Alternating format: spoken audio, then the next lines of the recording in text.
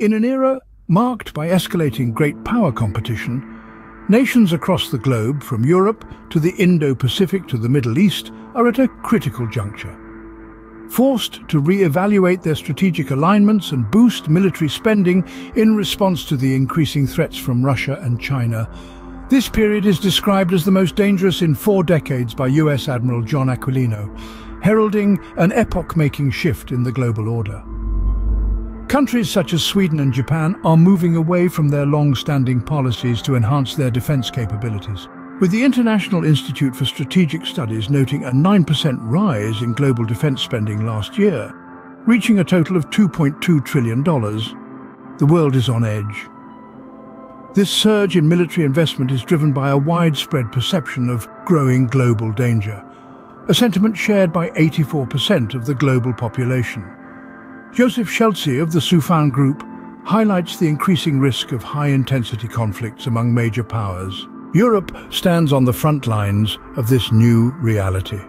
The ongoing conflict in Ukraine, sparked by Russian aggression in 2022, has not only prolonged the fighting, but also raised the security concerns of neighboring countries. This has led the Baltic nations to strengthen their defences and Sweden to abandon its 2 centuries of neutrality in favour of joining NATO, a move Swedish Prime Minister Ulf Kristersson describes as essential for protecting democracy and freedom. However, this militarization faces opposition. Phyllis Bennis from the Institute for Policy Studies calls for a reduction in military build-ups and the negotiation of arms reduction treaties to avoid the cycle of armament and conflict. The Indo-Pacific region mirrors this tension, primarily due to the strategic rivalry between the US and China, with concerns over a possible Chinese invasion of Taiwan prompting the US to solidify its alliances and military presence. The AUKUS Pact and strengthened ties with Japan, which is set to become the 3rd largest military spender globally, highlight this strategy.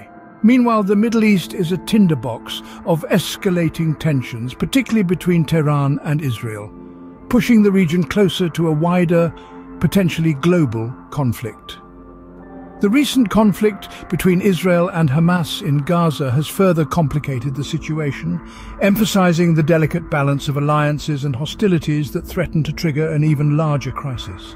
As the world stands on the precipice, there's a growing call for a strategic recalibration focusing on diplomatic engagement, conflict de-escalation, and the creation of new security frameworks.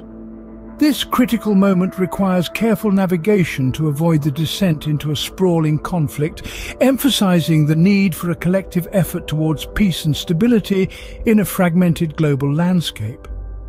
To stay updated on the latest in breaking news, subscribe to Breaking Through News on the Newsbreak app or at breakingthrough.com.